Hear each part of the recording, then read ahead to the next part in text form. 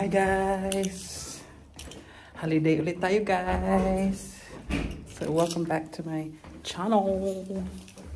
Ayan, so kukuyahatin namin kay Noel kasi tagal-tagal din kami magbakasyon guys. So hindi kami babakasyon sa Pilipinas this year kasi pupunta kami ng US. So ayan, I'm excited! Chem! See you, Chem. What?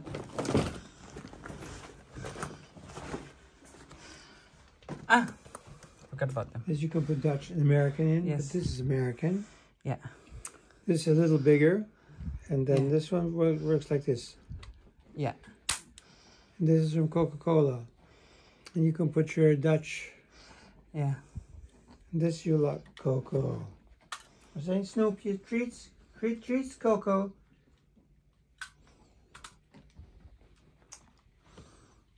So the big one or small one? Both.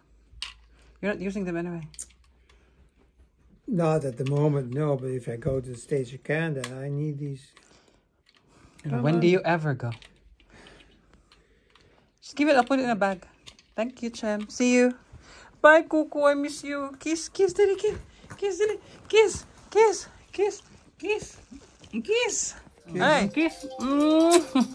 I love you.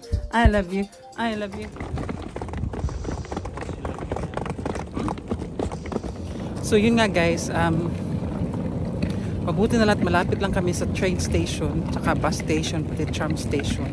Kaya very accessible sa amin yung mga public transport ba. So nilalakad lang mga 2 minutes to walk. So ayan na yung train station. Ayan. Tapos dyan din yung bus station. Ayan. Tapos yung tram station din doon.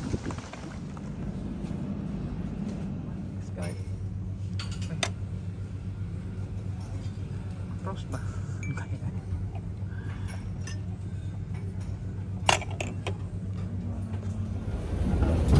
We're boarded! Yeah.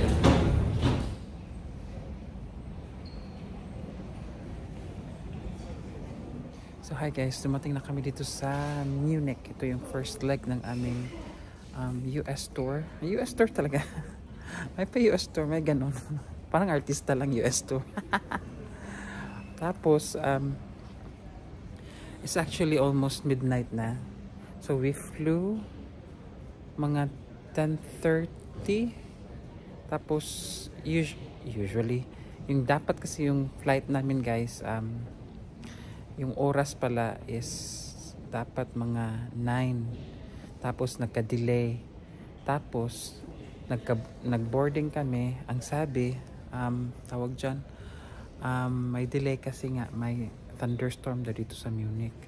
So I was expecting for a very strong turbulence. Buti na lang at hindi masyado guys. Hindi masyadong ngarag ang eroplano. So thank God. Hindi naman na medyo kakatakot yung turbulence. Medyo mild lang pero yun nga. Kasi despite sa thunderstorm warning, buti na lang at Tapos ang pa niyan guys, close na yung airport. Buti na lang at binigyan kami ng binigyan ng ang airline company ng parang opening para makapag-landing. Yun nga, close na talaga. Walang mga staff, wala lahat. Wala nga immigration. Kasi inter-Europe lang naman. So, kami na lang dito pasahero guys. Yan yung sa flight namin. So, ewan ko lang kung may bus pa kami or may train pa or may tram papuntang hotel. So, fingers crossed. So, hi guys. We made it to our hotel for tonight.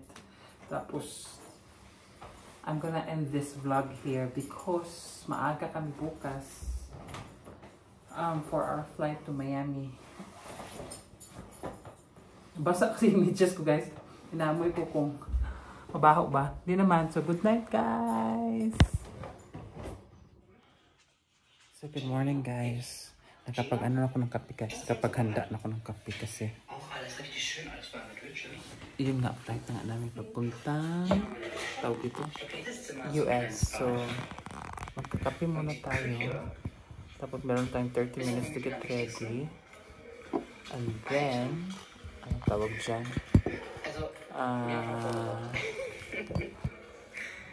Ayan. Get ready with me. Ayan. So ito yung sandwich na kagabi sa plane. Hindi ko kinain kasi hindi kami nag-arrange ng breakfast dito sa hotel guys. Too loud. Mahal yung too loud.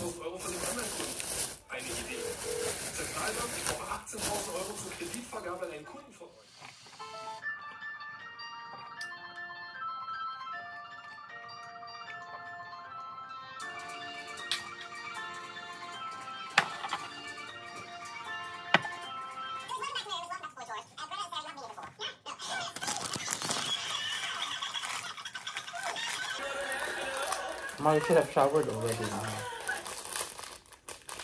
So it is 6 o'clock. You're gonna go shower? Maybe just half of your body now.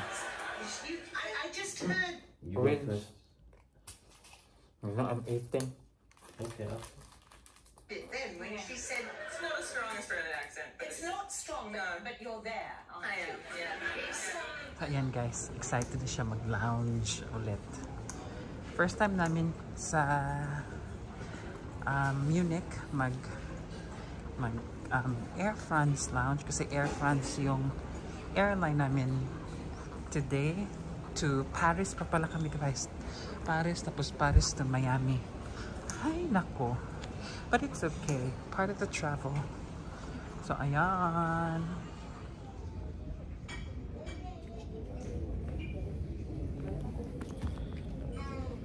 Boarding ulit tayo guys to Paris. Yes, Palablab na unas Palablab kasi yung linya parang hindi siya masyadong organized na line. So anyway, we're boarding.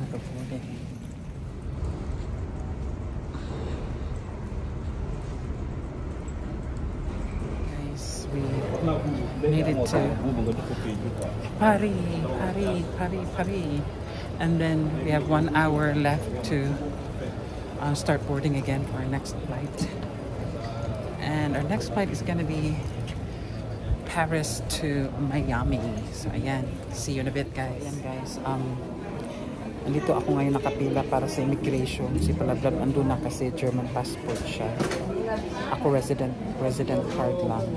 Tapos ganito talaga pag pag iba ang passport, hindi masyadong priority dito sa Schengen, pero pag sa ASEAN baliktad. Nung magpunta kami ng Indonesia, ako yung nauna kasi ASEAN ASEAN priority ang ASEAN. Pero sa Singapore grabe, lahat digitalized. Pero dito parang nakapila talaga ako, ang taas pa ng pila. Reunited kami ulit. So I got through immigration. Medyo natagalan kasi parang nandito siya sa last name at first name ko. Tsaka sabi ng immigration officer, were you born in 2014? Sabi ko, I wish. Ayun, natawa yung immigration officer. Anyway, dito kami ngayon. Was it difficult? Not really. He was just confused. Why? Because of my name and last name. And then what year I was born. He asked me, were you born in 2014? I said, no, I wish. So now we're queuing up for the bus to... Why did you think that you were born in 2014? I don't know, maybe he was testing me, you know. He was trying to check if I am what it says on the ID. So anyways guys, ayan. Pila kami sa bus. Mag-bus pala dito papuntang aeroplano. Ayan, we made it to the bus. Cute ng bus na ito guys. Ayun, dahil wala kami masyadong time sa lounge. Kasi yun nga sa immigration. Natagalan ako ba? Tapos ito na lang yung cupcake, yung kumain sa Palablab ng very quickly. Ako din. Tapos hindi namin na-enjoy yung mag-relax kasi wala ng time. Tapos on the way out, Kumuha na ako ng kanilang French na cupcake. Ayan. Blueberry, I think. Ayan. We're on our way to the, what do you call that? The gate. Nasa pared kami ni Palablab, guys. Yes, Palablab. Kasi yung passport ko, i-random check daw ako. Nakabahan tuloy ako. Hi guys, we made it to Miami. Huh? RV? I think it's something van. Roving van. Oh, okay. So guys, we just got through immigration. Grabe, ang daming tanong. Ang mga tanong, anong trabaho nyo? He was friendly naman. Hindi katulad nung last time na pumunta kami dito. Na medyo, ang tawag dyan, medyo intimidating yung tono ng immigration officer. So, buti na to, friendly naman siya.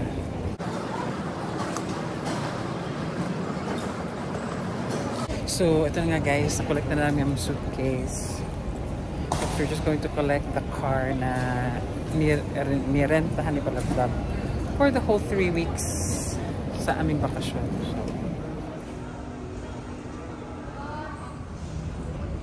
Ayan, nas Palablab. Excited nas Palablab. Palablab, are you excited? Palablab, are you excited? Wala, ignoring me. Going back sa mga questions, nahiya ako doon mag-vlog kasi ang daming tao. So going back sa mga questions na, ang trabaho nyo, first time nyo ba dito? Sabi namin hindi. Kasi yung iba nag-biometrics pa. Tapos kami hindi na. Tapos parang chinek lang nila ba ng immigration kung magkatugba ba ang sagot namin. Tapos ang tanong niya, anong hotel, anong hotel, tapos anong trabaho nyo sa inyo, saan kayo nakatira, bla bla bla bla bla bla. Tapos nasabi pa ang unang tanong pala ng immigration officer, sabi niya, oh, are you two related or friends or what? Sabi namin, hindi, magkarelasyon kami, kabit ko siya. Joke lang. At tapos yun yung tapos mga ilang years na daw, tapos sabi namin mga 10, 11 or 12. Tapos sabi niya, ano ba talaga, which number is it? Sabi ko, ay nako, medyo matagal na, kaya hindi na namin alam, hindi namin binibilang. Tawa na lang siya. And how does it feel like to be in Miami? So hi guys, dumating na kami dito sa car rental agency. Medyo malayo-layo din ang aming binyahe from the airport. So mga 10-15 minutes. So ayan, dyan na kami. Tapos dito naman ay collecting na kami ng sasakyan na aming re-rentahan.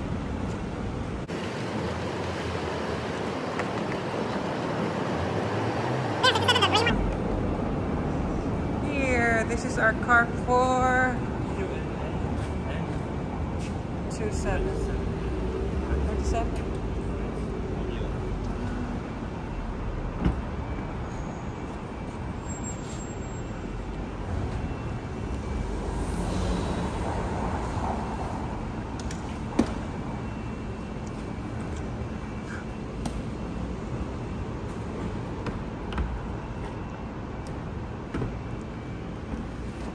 Wrong way.